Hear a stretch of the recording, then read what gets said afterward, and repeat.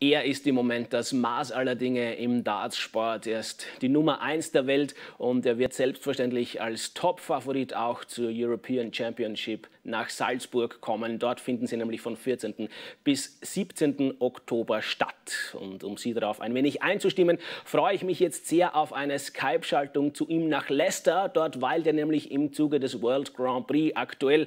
Er hat heute einen viel spielfreien Tag, das ist auszubringen und deswegen Zeit für uns gefunden. Hello, Gerwyn Price, and thank you for your time. No worries, how are you? I'm fine, thank you. It's a pleasure. Thank you so much. Well, Gerwyn, first of all, congrats for entering the quarterfinals yesterday. Gerwyn hat ja gestern gegen Mervyn King gewonnen. Ich werde ihn gleich fragen, wie es ihm dabei ergangen ist und was für ein Gefühl er auf der Bühne hatte. How did you feel about playing and winning against Mervyn King? How satisfied are you with your performance? Yeah, I think I played a solid game. I slipped up a couple of times, especially first set.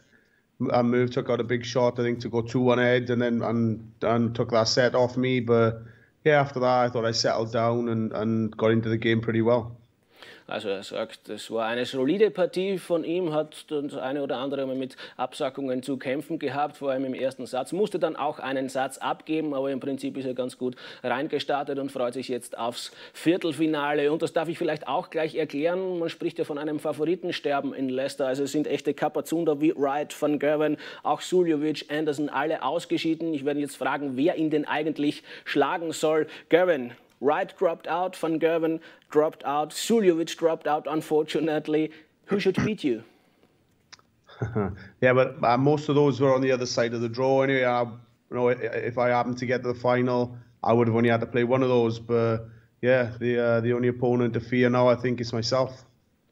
Also er sagt, er ist sowieso auf der anderen Seite des Tableaus und hätte dann sowieso einen anderen Weg Richtung Finale gehabt. Aber der größte Gegner, den er zu schlagen hat, der ist definitiv er selbst, sagt Gerwyn Price. Jetzt hat er, wie schon erwähnt, heute einen spielfreien Tag. Daher die Frage, wie er sich denn so die Zeit vertreibt. Gerwyn, it's a day without competition for you. What does such a day look like? What do you have to do except of talking to us, which is a real pleasure? Yeah, I've got a little bit of media stuff to do now for the next hour, and then just back to the hotel, chill out, just have some downtime, go out for some food, and yeah, back in bed, I expect, early tonight, ready for tomorrow. What about party? No party? No, party Saturday when I win. Alright, we're gonna watch that. Also, Party gibt es einmal überhaupt nicht, maximal am Samstag, wenn er gewinnen sollte, was ja nicht wahnsinnig unmöglich oder unwahrscheinlich ist. Ansonsten sagt er einfach ausspannen, ein paar Medientermine gibt es natürlich auch noch und dann einfach ins Bett auskurieren und morgen wird es ja dann wieder ernst, damit er seine Leistung auch wirklich abrufen kann. Jetzt geht es ja in diesem Interview natürlich auch darum, dass wir ein bisschen über Salzburg sprechen und uns schon langsam alle gemeinsam drauf einstimmen. Gerwyn Price hat ja im Vorjahr dort die World Series of Darts gewonnen. Deswegen jetzt meine Frage an ihn, welche Erinnerungen er denn an das Vorjahr hat und welche Erwartungen er an heuer hat. Gerwyn, what about your expectations for Salzburg? You're the top favorite, of course, in the European Championship, which will take place next week, and you know how to win in Salzburg because you did so last year. What about your memories and what about your expectations?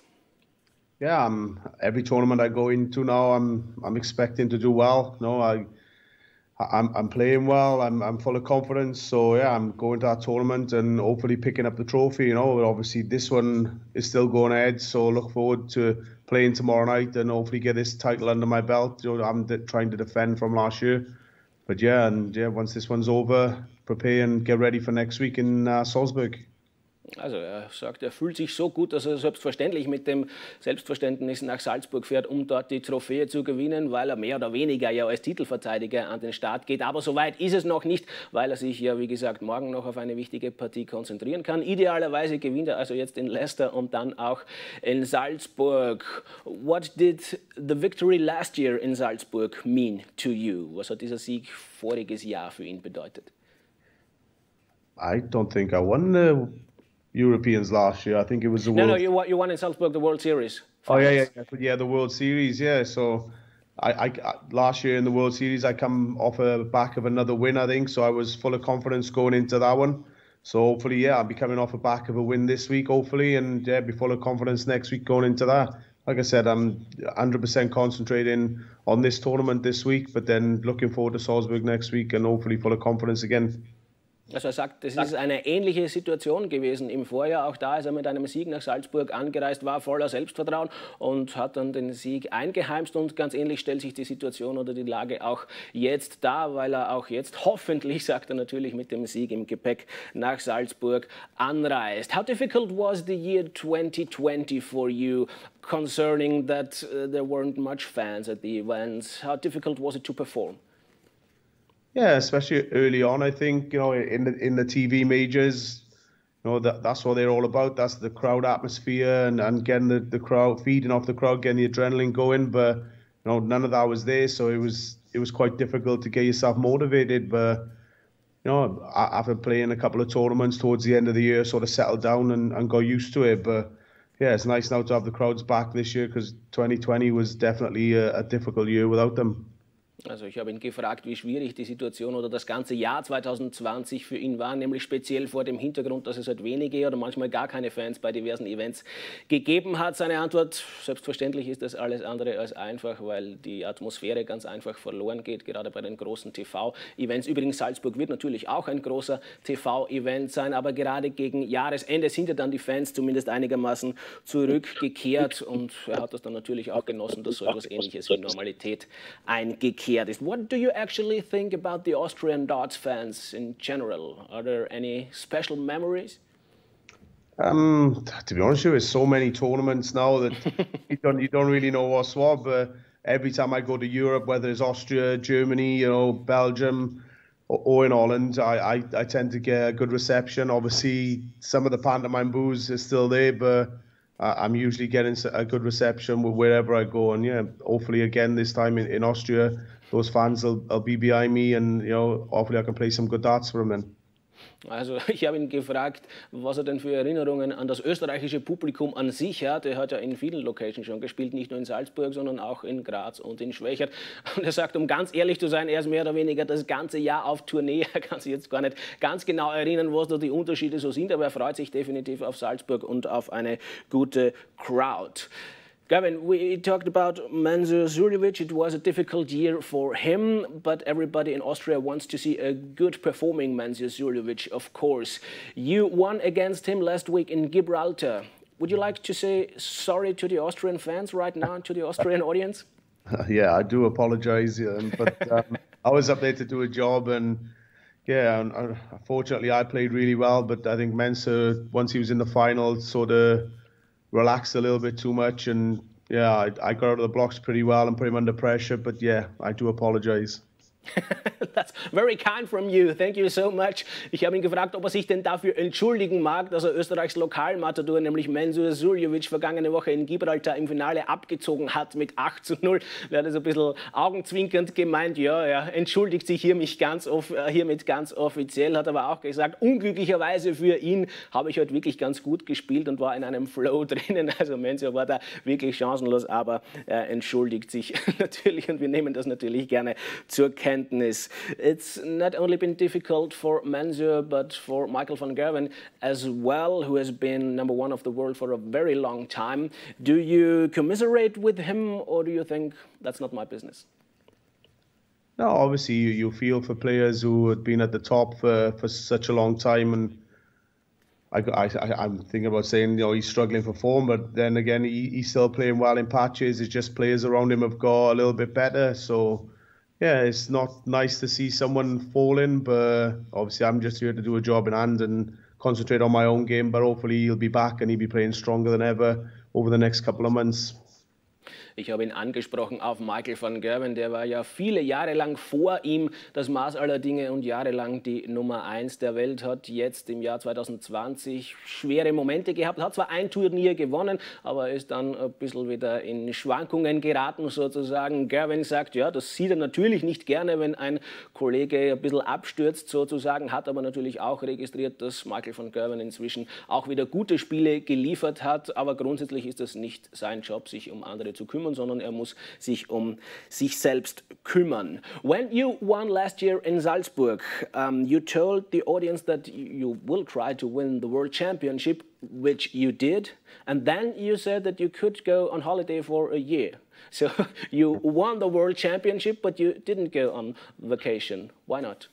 No, I obviously after winning, I had new priorities, new goals. I wanted to win the Premier League, but unfortunately, obviously, with coming down with COVID, I couldn't play in that tournament. But yeah, I just had a new goal of any tournament that I haven't won. I just want to try and target those. So yeah, no holiday for me. Alright, also im Vorjahr, als er in Salzburg gewonnen hat, hat er danach gemeint, jetzt wird er versuchen, die Weltmeisterschaft zu gewinnen und dann wieder ein Jahr Urlaub machen. Er hat das natürlich im Halbschmäh gemeint. Es ist dann so gekommen, dass er tatsächlich auch Weltmeister wurde. Das Event findet ja dann immer so um Weihnachten herum. Auf Urlaub ist er allerdings nicht gegangen. Er erklärt das damit, dass er einfach neue Ziele sich selbst gesteckt hat und durch Corona war die Situation sowieso nicht so einfach. Deswegen hat er jedes Turnier gespielt, das er so kriegen konnte. Jetzt blickt er ja auf ein unglaubliches Dreiviertel des Jahr 2021 zurück, schießt im Prinzip ein bisschen flapsig formuliert, alles in Grund und Boden. Ich werde ihn fragen, was ihn denn aktuell so stark macht und ob er überhaupt darüber nachdenkt. Gerwen, it's been being an incredible year 2021 for you. What makes you actually so strong? And do you actually think about this reason? Because many people say you shouldn't do that because otherwise you could lose your coolness. Yeah, I mean, like I said, it was a difficult start to the year, not being able to play in the Premier League, and I hadn't thrown darts, I think 3 months in total, and yeah, that wasn't good for me, for my confidence. Obviously, not knowing how well I was going to play, but coming up now to the business end of the year, where all the big tournaments are happening, and obviously this Grand Prix, the World Championships, are right at the end of the year. I'm coming into some good form, so. Not a very good start of the year, but as time's gone on, I'm getting better and better.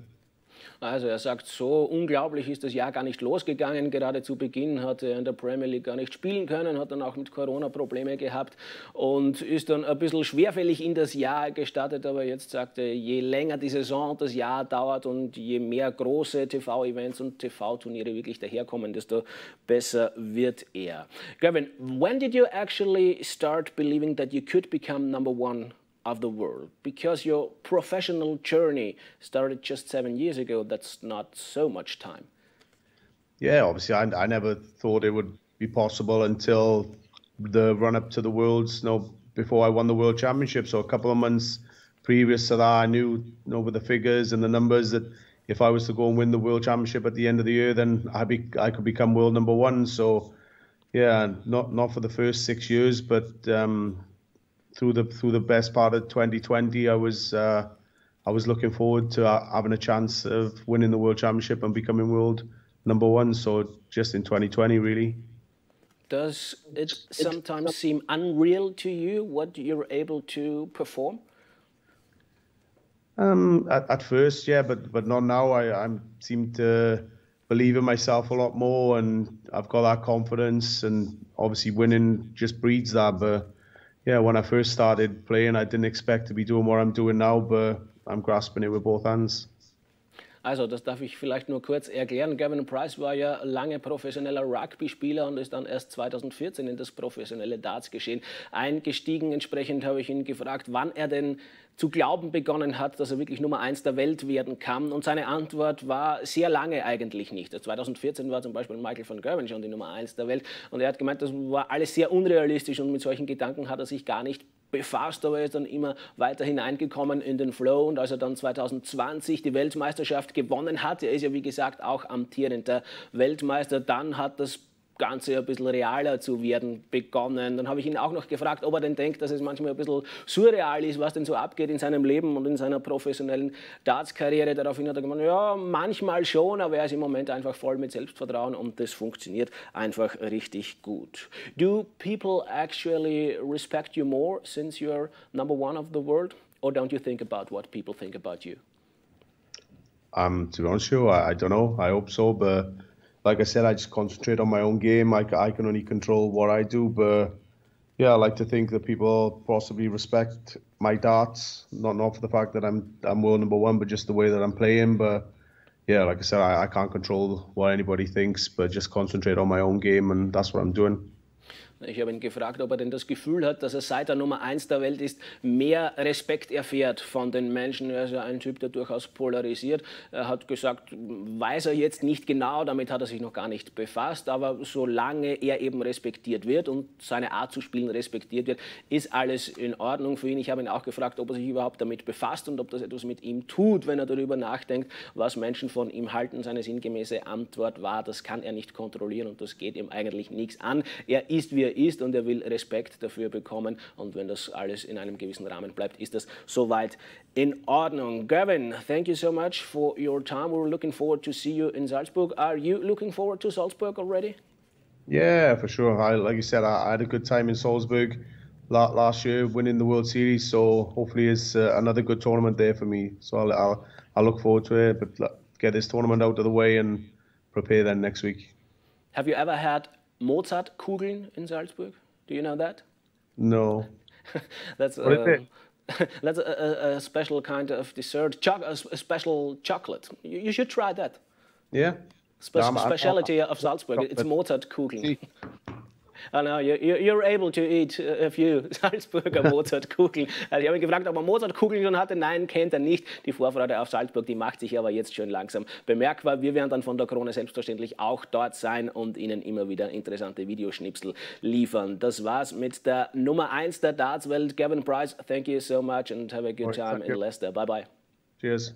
Und bei Ihnen bedanke ich mich fürs Zuschauen. Wie gesagt, ab 14. Oktober dann die European Darts Championship in Salzburg. Krone.at und Krone TV werden darüber berichten. Wir freuen uns auf Sie. Machen Sie es gut. Alles Liebe. Boom, boom, boom, boom.